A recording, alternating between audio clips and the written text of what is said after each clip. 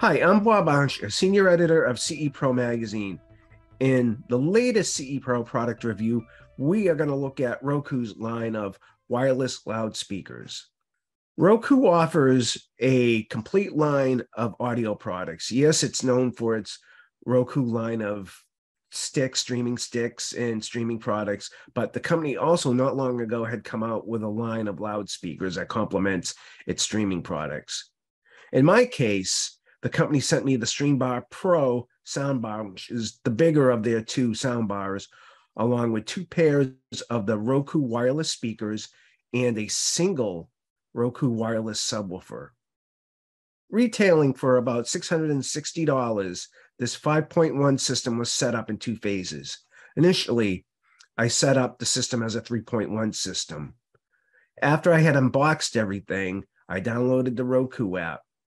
Like other systems on the market, you follow a series of prompts to set up the Roku speaker system.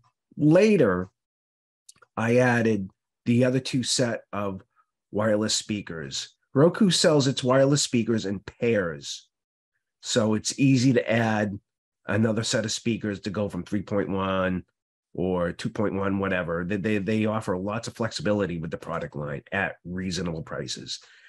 Anyway, total time to unpack, download, set up the system took me about 30 minutes. It's pretty painless, and the results were honestly quite surprising. Now, taking a look at the performance of the system. As I had noted earlier, initially I set the system up as a 3.1 system, and I was quite pleased. The system delivered a wide soundstage. I thought the dialogue was articulate and easily understandable. Adding the other speakers, I should say, to make it a 5.1 system took that soundstage to the next level. The soundstage grew in size and immersiveness. What really struck me was how well integrated the wireless subwoofer was with the loudspeakers. It was absolutely seamless. There's no localizing the subwoofer. It complements the speakers in the soundbar absolutely flawlessly.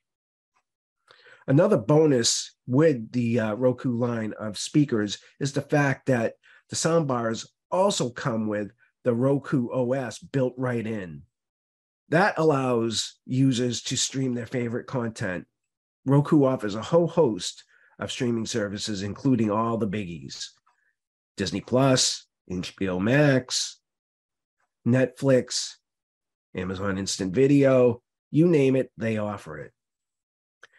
Maybe the only downside that I encountered with the Roku streaming platform, ironically enough, or the system, ironically enough, was with the streaming platform. For whatever reason, the HBO Max app consistently crashed on me. I don't know what's going on with it. Ultimately, it wasn't a big deal for me, but I think that it's probably a problem on the HBO Max app side of things. I don't believe it's Roku, because I had experienced similar issues with their app using my Sony, which was connected to this system, Sony TV, and its Google TV platform. So based on my experience, I think it's the app and not necessarily the Roku OS.